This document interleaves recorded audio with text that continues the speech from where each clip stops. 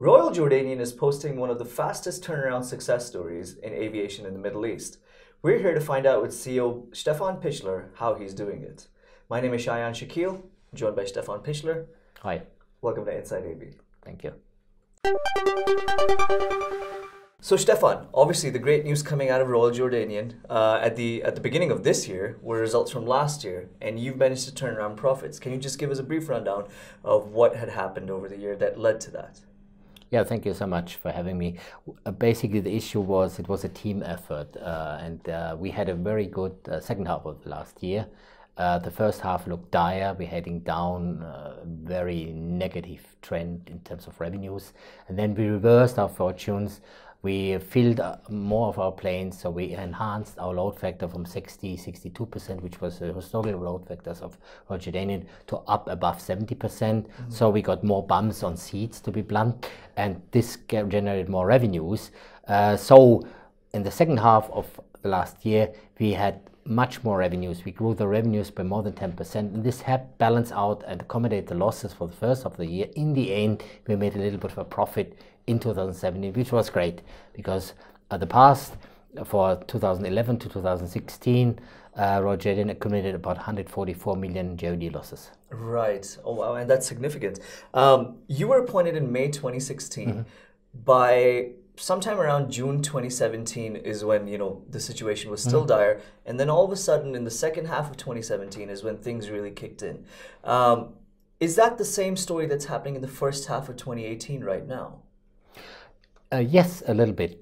We had a very good performance. We just announced our results in the first half of this year. It's also driven by revenue, so we enhanced our revenues against the half year 2017, about 33.7 million. What's different to last year is the fuel price is a little bit higher, so they took out maybe 80 million of that. We still, in the end, for the first half year, halved the losses of 2017, so we are on the road to be profitable this year, which is a great achievement. Right. Stefan, 2017 was also a pretty turbulent year for aviation in terms of, everything that was going around. 2018 seems to be a bit less easier to navigate that area. Is that true? What would you say about that? Well, there are always surprises. And this year, if you look at the fuel price, it's a big surprise, or it's a big challenge for everybody, and it will impact the results. Well, I personally think it's quite good, because a high fuel price keeps people disciplined, because it means that you don't operate all the capacity you have available. You get rid of the aircraft which are not very fuel efficient, you operate less, you streamline your operation, so that's quite good. Because our business is basically driven by capacity. Right. So if you're tight with the capacity, you can make money. If you're tight with the capacity in a consolidated environment like US, you make even more money. If it's free flowing capacity, nobody makes money. Right. One last question about the fuel prices before we move on. Do you hedge as the prices are rising, or what is your strategy with the fuel prices? Well, Royal Jordanian has not hedged for the last couple of years. We are now just working on a hedging strategy, which we propose to the board in the next board meeting. So we're trying to catch up a little bit.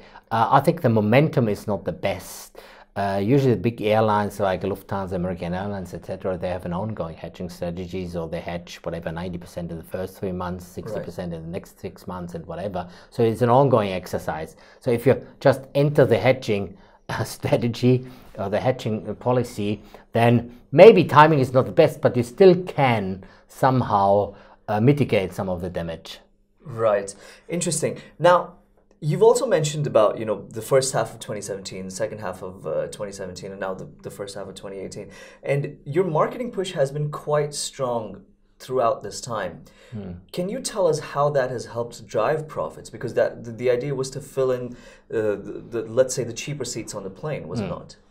Well, what we tried to do in Jordan is play the low-cost game, because there was no real low-cost game played before. So which means we introduced cheap fares, which grew the market, because people could afford to travel Royal Jordanian who couldn't afford to travel before. These fares, of course, are non-refundable, so it's cash for us. Right. You have to buy extra luggage, etc., etc. So we adapted a kind of strategy which was new for the market and which had immediate impact. And of course, together with very aggressive consumer marketing which is driven to the sale and focused on the sale. So all this worked very well in Jordan, and this helped us to reverse the fortunes at a very fast pace. All right, excellent. Now, you've also gone on record and said that you're not chasing traffic from the GCC. What you're looking at is traffic through the rest of Eastern Europe, the rest of Europe. What is the strategy behind that? The strategy is our underlying corporate strategy. When I started last year, we also developed a 5-year turnaround plan. And this turnaround plan was basically driven not by market share or market leadership. It was driven by sustainable profitability and sustainable cash flows. So at the end, this 5 years growth plan is only a compounded average growth rate of 3.5% a year, so it's nothing. But it refocuses the airline, which means now we see our core market as the Levant, like Iraq, Iran, whatever. Some things which are temporary, some destinations temporarily suspended, like Damascus, etc. I hope it opens soon again. Right. But this is our core market, and we want to connect this core market, our home market, to Europe, US. That's where you can make money. So what happened, of course, is if you focus on this strategy, you have less capacity involved in GCC countries or flying to GCC countries where there's a hard, very tough competition. So get out of it and we focus on this market, which is more natural home market. GCC is not a natural home market for all Jordanian. Right, so are you going to continue pulling back from the GCC, like your travel? Well, we have to have a certain exposure to GCC destinations like Dubai, Abu Dhabi, etc. But our growth will not come from this part of the world. Okay, right. You have mentioned the unrest that was occurring in parts of the Levant. It was also happening in Jordan a few months ago.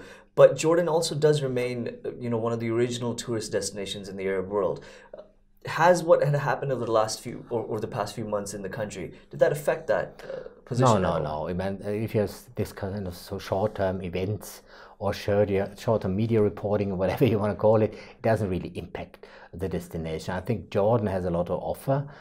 Jordan is basically a niche tourist market destination for tourists around the globe. So there are a lot of growth coming from Asia, there are a lot of growth coming from Australia and New Zealand, and as well growth coming from US and Europe, because Jordan has a lot to offer.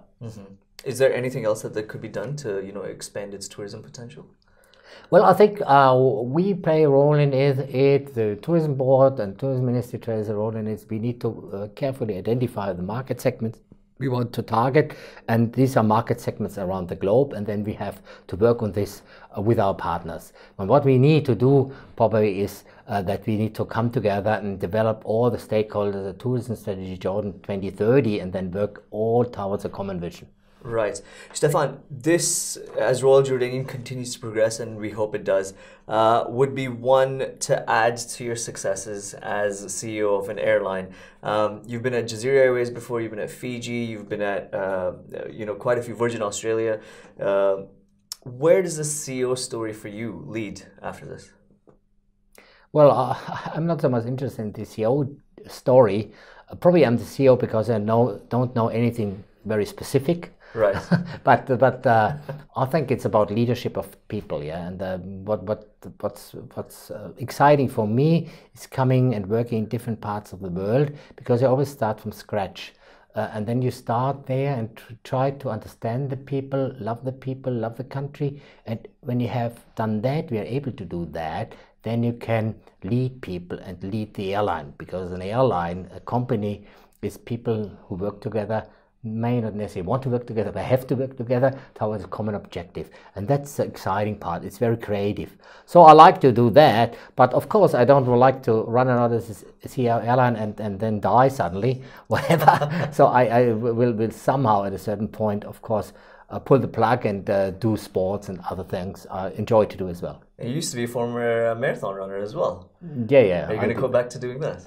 Well, I still run 6 times a week and do all other stuff like skydiving, scuba diving, etc. So I'm a sport enthusiast.